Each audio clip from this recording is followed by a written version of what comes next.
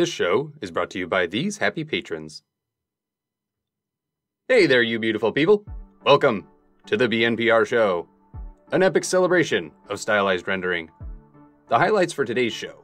First, pixel-perfect textures for pixel art. Second, the full water cycle.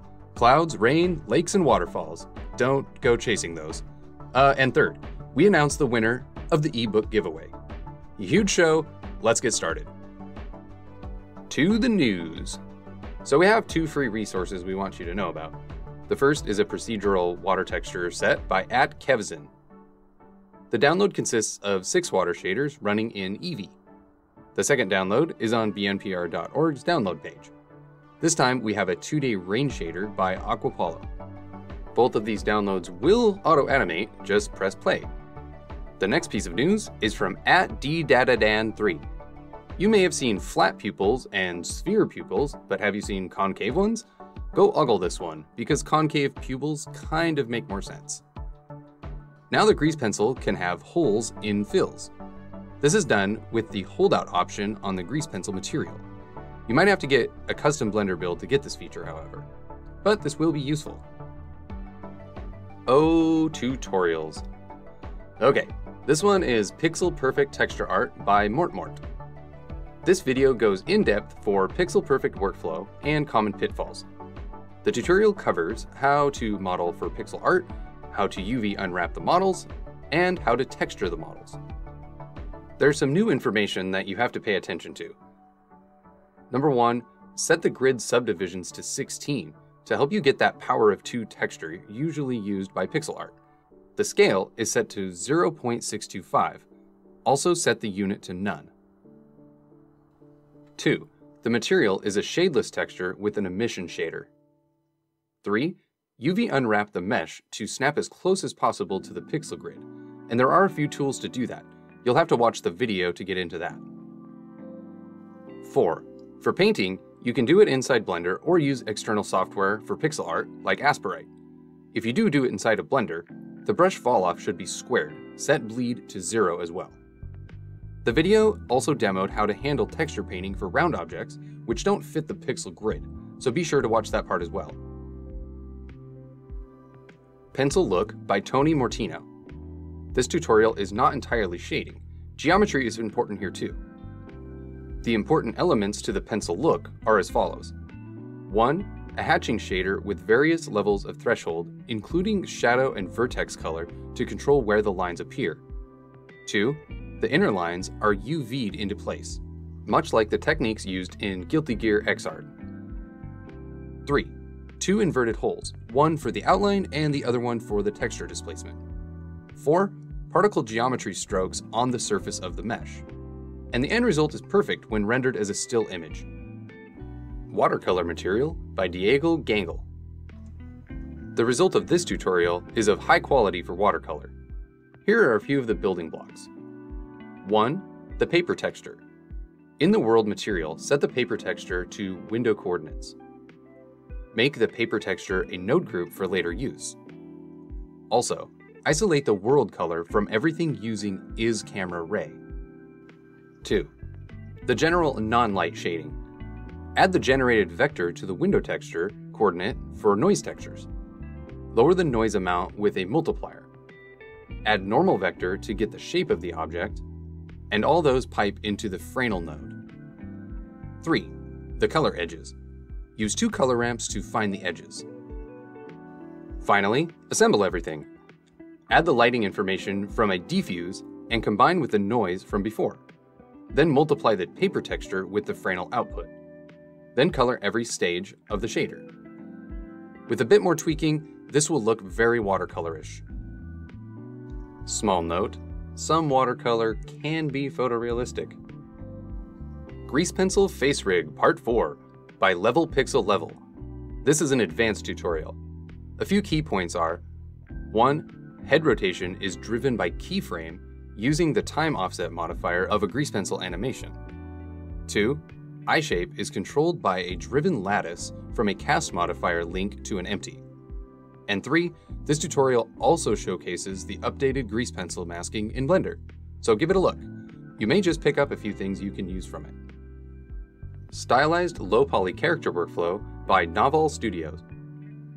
This showcases the whole workflow and his preferences to create a low-poly stylized character. The video covers a lot of things. It's nice to see the whole process in an 11-minute video, instead of the whole video series which could take many hours to finish. Mapping Shading by Epic Night Studios. This tutorial shows how to bake normals to aid shading. Why would one do that? Isn't editing vertex normals enough? The problem happens when the mesh deforms. When the mesh deforms, the direction of the vertex normals also change. The shading breaks. So there are a few methods to reach the same results, but that is for another tutorial. Procedural Stylized Grass by Mauricio Heberli. This is a simple setup using particle hair.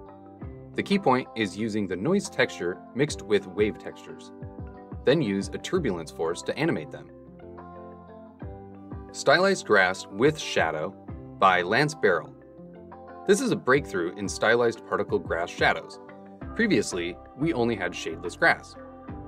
The particle grass setup is similar to Mauricio's in the earlier tutorial, except these. 1. The grass material is set to object texture coordinates. 2. The grass blades must be an object. 3. Transfer normal data from the ground plane to the 3D grass blade. Don't forget to enable Auto Smooth on the grass mesh. 4. Turn off the shadow in the grass material. 5. Rotate the grass object in the object mode to get it working. The logic is to get the grass particle to only receive shadows from the emitter plane and not from itself. And we heard that beer will make this super simple. Stylized Animated Rain by Southern Shoddy. This 2D rain uses a painted rain texture on a transparent background. That means you have to mix the emission shader with the transparent shader. To isolate the rain color from the influence of the environment shading, Camera Ray is used as a factor on a mix node.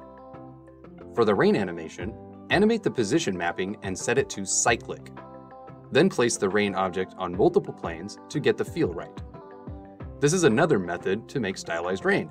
It is simpler compared to the one done by Aquapollo as seen earlier. And here is a chain of tutorials by Christophe Didane, a great contributor to the NPR community. The first tutorial is Stylized Waterfall. The elements of the waterfall are 1. River Flow Ripple. This is made from a Voronoi texture with a color ramp as the threshold. 2. Edge Ripple. This is the same Voronoi texture with a color ramp with an addition of a spherical gradient as a mask. 3. Water Splashes. This is a sphere object with a displace modifier and a Voronoi texture as the displacement map. An empty is used to animate it. The material is a shadeless Voronoi texture. 4. Wave Ripple. This is a ring wave texture with a spherical mass gradient. Then add a bit of distortion in the rings. Finally, color all the color ramps and add transparency, and the waterfall is ready for animation. The second tutorial is Water Caustic and Sparkle Effect. This is the surface ripple of water. The building elements are 1. 2D still water ripple. This is a 2D F1 Voronoi texture, subtracting a 2D smooth F1 Voronoi texture. 2. 3D moving water ripple. This is made from a 3D F1 Voronoi texture, subtracting a 3D smooth F1 Voronoi texture. 3. Water distortion. This is made from 2 Musgrave textures with a different scale inserted into the Y direction of the Voronoi texture mapping node. 4. Transparent water surface. Like his other videos, invert the ripple texture, then mix the emission shader with the transparent shader. 5. The bottom layer caustic. First add a river bottom texture, then blend it with the ripple using a soft light blend node. 6. Sparkle. To add sparkles, add a texture map to the window coordinates with an alpha mask, then animate the sparkles. And just like that, you can make lakes, slow streams, and ponds. The third tutorial by Christophe is the Ocean Shader. This is for huge ocean scenes and relatively easy to make. The building elements here are 1. The ripple glow reflection, aka the stipples. Since they are small, This is made from a Voronoi texture, scaled to tiny circles. A gradient sphere is used as the mask, then mixed with the node texture to add variation to the stipple. 2. Smooth gradient. This is done using a linear gradient with a color ramp, mixed with the noise texture to add variation. 3. Reflection. You need a bump map with a noise texture driving the normal. The reflections are controlled by the specular in the principled BSDF.